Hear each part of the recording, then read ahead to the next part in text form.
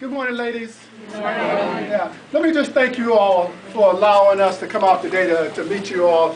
I know you guys probably get tired of politicians coming in here trying to influence you, but that's what we do for a living. My name is James May.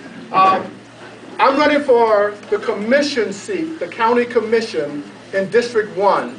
And just to give you a brief idea what that district is, if you would think of the square in McDonough, and then go south from there toward Locust Grove, toward the south side of the county.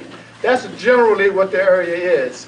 We don't have the Hampton area and we don't have the Stockbridge area. We basically have south side of McDonough and down toward Locust Grove. That's our district, District 1. Currently, I have a person that's been in office that I'm running against, who has been in office for about 16 years in this seat.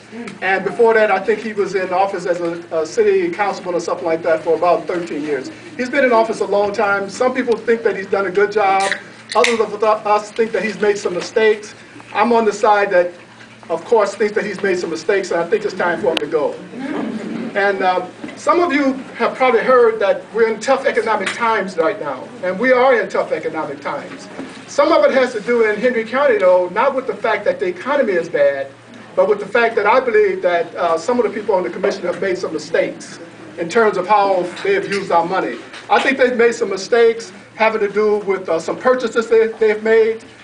For instance, having to do with the golf course that I don't believe that we needed to have at a time when we are having trouble financially. And there have been some other purchases that they've made that I don't think are good. For instance, in today's paper, if you look at the Daily Herald, the headline says that there won't be any pay increases again for people who work for the county. It has been 5 years now since they've had a pay increase. In fact, some of them will be furloughed again this year. That means that they will be having their pay reduced as a result of what's going on now. There's something like a $10 million deficit, $10 to $15 million deficit in the county right now. I think that's a bad problem, and I don't think it's a problem that's necessarily caused by the economy.